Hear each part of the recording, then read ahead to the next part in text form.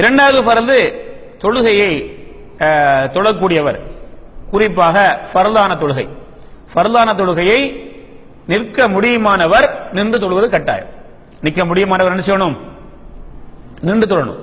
ஒருவருக்கு உடல் ஆரோக்கியம் இருக்கிறது, நின்று தொழுவதற்குரிய எல்லா வாய்ப்பு வசதிகளும் இருக்கிறது, அவர் உட்கார்ந்து கூட தொழக்கூடாது. அவர் என்ன செய்யணும்? நின்று கொண்டே தொழ வேண்டும். இது தொழுகையுடைய ஃபர்து. யாராவது ஒருவர் நிற்க முடியுமானவர் இருந்து தொழுதால் அந்த தொழுகை பாத்தில்.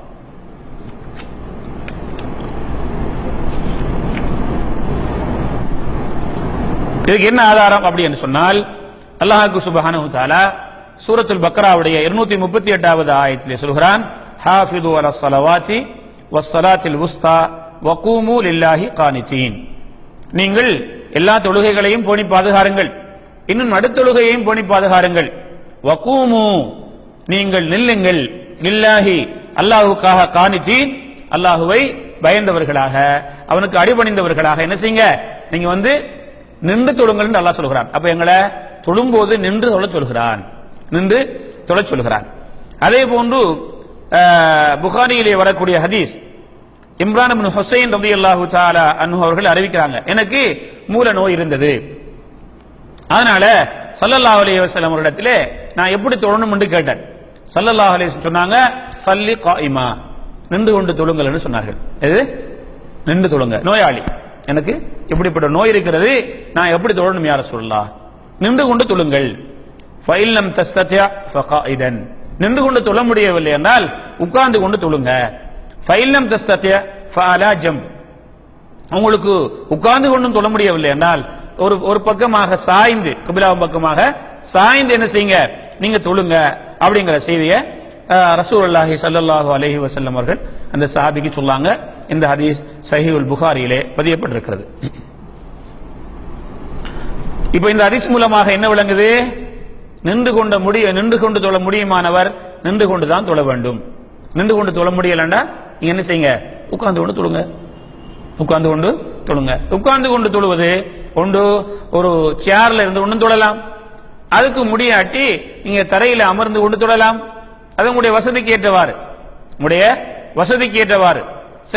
சிலரை பார்க்கிறோம், முன்னால ஒரு டேபிளை வச்சு அல்ல ஒரு தலவாணியை வச்சு என்ன செய்வாங்க? அதுக்கு மேலே வைப்பாங்க, தன்னுடைய தலையை வைப்பாங்க. இல்ல, அப்படி என்று எங்களுக்கு இஸ்லாம் காட்டி கொடுக்கல. நீங்க என்ன செய்யணும்? உதாரணமாக இப்ப சேர்ல இருந்து கொண்டு, இப்ப நான் சேர்ல இருக்கிறேன், இப்ப உங்களுக்கு நின்று கொண்டு தொழ முடியல. இதுல நின்று கொண்டு தொழ முடியாததுக்கு ஒன்னும் நோய் இருக்கலாம், நின்று கொண்டு தொழ முடியாத நோய் இருக்கலாம். அல்லது நீங்க என்ன செய்றீங்க? ஒரு பிரயாணத்தில் இருக்கிறீங்க, விமானத்தில் போய் கொண்டிருக்கிறீங்க. விமானத்திலேயும் அல்ஹம்துலில்லாஹ் நின்று கொண்டு தொழலாம். சில சவுதியா போன்ற விமானங்களிலே, சவுதியா அந்த ஃபிளைட் பின்பக்கத்திலே தொழுகை கண்டு ஒரு ரூம் மாதிரி செட் பண்ணிக்கிறாங்க. அல்லது அந்த டோர் பகுதிகளில் ஒரு பெரிய இடம் உங்களுக்கு காலியா இருக்கும், யாருக்கு முடியுமோ அப்படி தொழலாம். சிலருக்கு நின்று கொண்டு தொழ முடியாது, பயம், விழுந்துருவோம்னு பயப்படுவாங்க. அப்படியானவங்க கூட அப்படி தொழலாம், இருந்து கொண்டு தொழலாம். நிற்க முடியல அவங்களால, அதனுடைய சின்ன அசைவுகளால உங்களுக்கு பயம் வரும். அல்லது அவங்களுக்கு தொழ இடம் கிடைக்கல, இப்ப ஜம்மு கசரும் செய்ய முடியல, நம்ம சுபகத்தோடு கொண்டு வச்சுக்கொள்ளுங்க, எந்த தொழுகையும் ஜம்மு செய்ய முடியாது. விமானத்தில் இருக்கும் போதுதான் உங்களுக்கு சுபகுடைய தொழுகை வருகிறது. உங்களுக்கு இருந்து கொண்டு தொழ முடியல, நின்று கொண்டு தொழ முடியல. அல்லது கிபிலாவை பார்த்து தொழுறதுக்கு இருந்து கொண்டாவது கிபிலாவை பார்த்து கூட என்ன செய்யல, உங்களுக்கு தொழ முடியல. எது? அந்த விமானத்தில் வேறு இடங்களில் போய் உட்கார முடியல, அல்லது அவங்க அனுமதிக்கல. இப்ப நீங்க இருக்கிற அந்த சீட்ல தான் உங்களுக்கு இருக்க முடியும். உதாரணமாக நீங்க பஸ்ல பிரயாணம் செஞ்சு கொண்டிருக்கிறீங்க, அல்ல ட்ரெயின்ல பிரயாணம் செஞ்சு கொண்டிருக்கிறீங்க, உங்களுக்கு கிபிலாவை முன்னோக்கி இருந்து கொண்டாவது கிபிலாவை முன்னோக்க முடியல அப்படிங்கிற கட்டம் வருது. அப்ப நீங்க இருக்கிற சீட்டு தான். அப்ப உங்களுக்கு சில நேரம் என்ன செய்யலாம்? கிபிலா பின்பக்கம் இருக்கலாம், வடது பக்கம் இருக்கலாம். உங்களுக்கு இது வேற ஒரு அமைப்பே கிடைக்கல, அல்லது அப்படியான ஒரு இக்கட்டான சூழல் இருக்கிறீங்கன்னா நீங்க என்ன செய்யுங்க? எந்த பக்கமா பார்த்துடுங்க. நமக்கு செய்தி என்னன்னா, இப்ப நீங்க சேர்ல சீட்ல தான் இருக்க முடியும், வேற வழியே இல்லை. அப்படி என்றா நீங்க என்ன செய்யலாம்? தொழும்போது அல்லாஹு அக்பர் என்று சொல்லி தக்பீர் கையை கட்டி கொள்ளுங்க. அதுக்கு பிறகு ருக்குவை எப்படி செய்யுங்க? அல்லாஹு அக்பர் என்று சொல்லி உங்களுடைய தலையை சாயுங்கள். சமி அல்லாஹு லிமன் ஹமிதா என்று நீங்கள் ஏற்றிதாலுக்கு வாருங்கள். சுஜூதை எந்த அளவுக்கு நீங்க ருக்கு செய்தீங்களோ அதை விட கொஞ்சம் என்ன செய்யுங்க, தலையை பணித்துக் கொள்ளுங்கள். ருக்குவை விட கொஞ்சம் நீங்கள் தலையை கொஞ்சம் அதிகமாக தாழ்த்தினால் அது சுஜூத் ஆகிவிடும். உங்களுக்கு தரையில் சுஜூத் செய்ய முடியுமாக இருந்தால் பிரச்சனை இல்லை, தரையில சுஜூத் செய்யுங்க. தரையில சுஜூத் செய்ய முடியாத அளவுக்குள்ள நோய், சேர்ல இருக்கிறீங்க அல்லது தரையில் இருக்கிறீங்க, உங்களால உங்களுடைய தலையை வந்து தரையில வைக்க முடியாது சுஜூதுக்கு என்றால் தலவாணியோ ஒரு டேபிளையோ வச்சு செய்ய தேவையில்லை. ருக்குவை விட உங்களுடைய தலையை நீங்க என்ன செய்யலாம், கொஞ்சம் கூட சாய்த்து கொண்டால் அது சுஜூதாக கணிக்கப்படும். இருந்து கொண்டு அதுக்கு முடியவில்லை என்றால் சாய்ந்த வண்ணமாக உங்களுக்கு சாய்ந்து படுத்த வண்ணமாக நீங்க என்ன செய்யுங்க, உங்களுக்கு கைகளை வைத்து தக்பீர் கட்டுவதோ உயர்த்துவதோ முடியுமா இருந்தால் செய்யுங்க. இல்லை என்றால் மனதால் நீங்கள் நினைத்துக் கொள்ளுங்கள், நான் இப்போது கியாமில் இருக்கிறேன், அல்லாஹு அக்பர் நியத்துடன் அல்லாஹு அக்பர், இப்ப கியாம் நிலையில் நிற்கிறதாக, பிறகு அல்லாஹு அக்பர் ருக்கு செய்யறதாக, பிறகு அல்லாஹு அக்பர் சமி அல்லாஹு லிமன் ஹமிதா, பிறகு அல்லாஹு அக்பர் சுஜூது, பிறகு அல்லாஹு அக்பர் சுஜூதிலிருந்து இருப்பதாக, பிறகு அல்லாஹு அக்பர் இரண்டாவது சுஜூது, பிறகு இரண்டாவது ரக்காத் அல்லாஹு அக்பர். ஃபத்தகுல்லாஹ மஸ்ததாதும், நீங்கள் அல்லாஹ்வை முடிந்த அளவு பயந்து கொள்ளுங்கள். ஆகவே இந்த ஹதீஸ் நமக்கு என்ன சொல்கிறது, என்ன கடமை, நின்று தொழ முடியுமானவர் நின்று தொழ வேண்டும்.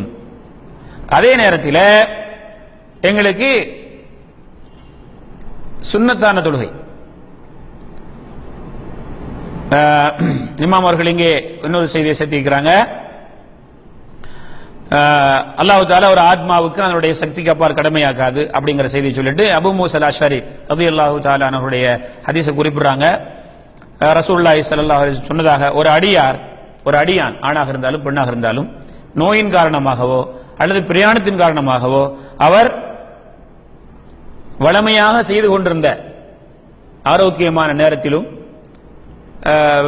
ஊர்ல இருக்கும் போதும் அவர் செய்து கொண்டிருந்த அமலை, இது சுன்னத்தான அமல், விட்டு விட்டால் அல்லாஹ் சுப்ஹானஹு வ தஆலா அவருக்கு என்ன செய்கிறான், அவருடைய அந்த ஊரில் இருக்கும் போதும் ஆரோக்கியமாக இருக்கும் போதும் அந்த செய்த நன்மை கொடுக்கிறான். அப்போ வந்து என்னது, இந்த ஹதீஸ் புகாரியில பதியப்பட்டிருக்கிறது. அப்ப அல்லாஹ் சுப்ஹானஹு வ தஆலா இந்த அடியார் வளமையிலே நின்று கொண்டு தொழுதவர், இப்ப அவருக்கு என்ன செய்ய முடியல, நின்று கொண்டு தொழ முடியல, இருந்து கொண்டு தொழுகிறார். இவருக்கு அல்லாஹ் தஆலா என்ன செய்கிறான், நின்று கொண்டு தொழுத நன்மை கொடுப்பான். இவருக்கு சாய்ந்து கொண்டு தொழுகிறார், நின்று நன்மை கொடுப்பான். இது அல்லாம அவர் விட்ட இதை வந்து இவர் வந்து என்ன செய்தாரு, ஒரு கடமையை செய்ய முடியாத காரணத்தினால் விட்டார், அவருக்கு முழுமையாக நின்று கொண்டு தொழுத நன்மை கொடுப்பார். சுன்னத்தான காரியத்தை விட்டு இருந்தாருண்டா, வளமையாக தொழுத சுன்னத்தான தொழுகைகளை, வளமையாக நோற்ற சுன்னத்தான நோன்புகளை பிரயாணத்தின் காரணமாக அல்லது நோயின் காரணமாக விடுறார். இந்த நோய் இல்லாட்டி, இந்த பிரயாணம் இல்லாட்டி என்ன செஞ்சிருப்பாரு, அந்த சுன்னத்துகளை செய்திருப்பார்.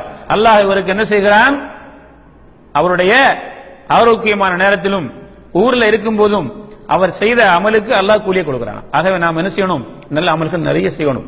ஆரோக்கியமான நேரத்தில் ஊர்ல இருக்கும் போது, நம்முடைய இயலாத காலங்களிலே அதை நமக்கு செய்ய முடியாட்டி அல்லாஹ் செய்த நன்மை தருவான் இன்ஷா அல்லாஹ். ஆனா நம்முடைய முடியாத காலத்தில் அதுக்கு பிறகு நல்ல அமல் செய்ய நாம பழகி நம்ம சொன்னா என்ன செய்யுது, சுன்னத்துகள் எல்லாம் செய்ய முடியாம போயிடும், இந்த நன்மைகள் நமக்கு இல்லாம போயிடும். ஆகவே இப்பதான் நம்ம என்ன செய்வோம், நம்முடைய அல்லாஹ் சுப்ஹானஹு வ தஆலா தந்திரக்கூடிய நல்ல வாய்ப்புகளை எல்லாம் நல்ல அமல்களுக்கு நாம சாத்தியங்கள் கிடைக்கும் போதெல்லாம் செஞ்சிடணும். அடுத்த ஒரு செய்தி என்று சொன்னால், சுன்னத்தான தொழுகையை பொறுத்தவரையில அதுல நீங்கள் நின்று கொண்டு தொழ வேண்டும் என்பது ஃபர்த் அல்ல. சுன்னத்தான தொழுகையில் உங்களுக்கு நிற்க முடியுமாக இருந்தும் நீங்கள் இருந்து கொண்டு தொழுதால் உங்களுடைய தொழுகை பாத்திலாகாது. ஆனால் உங்களுடைய நின்று கொண்டு தொழுதால் என்ன நன்மை அல்லாஹ் வழங்குவானோ அதுக்கு கிடைக்கிற அந்த நன்மையில பாதியத்தான் கொடுப்பான். தொழுகை சேரும். ஃபர்தான தொழுகையில நின்று தொழ முடியுமானவர் இருந்து தொழுதால் தொழுகை பாத்தில். சுன்னத்தான தொழுகையில் நின்று தொழ முடியுமானவர் இருந்து கொண்டு தொழுதால் தொழுகை பாத்தில் அல்ல. நின்று கொண்டு தொழுதால் என்ன நன்மை வழங்கப்படுமோ அதில் பாதி கிடைக்கும். ஸல்லல்லாஹு அலைஹி வஸல்லம் அவர்கள் சொல்லக்கூடிய ஹதீஸ், அப்துல்லாஹ் இப்னு உமர் ரலியல்லாஹு தஆலா அன்ஹுமா அவர்கள் அறிவிக்கிறார்கள், ஸலாத்துர் ரஜுலி காயிதன் நிஸ்ஃபுஸ் ஸலாஹ், ஒரு மனிதன் இருந்து கொண்டு தொழுதால் அவருக்கு தொழுகையில் பாதி நன்மை கிடைக்கும்.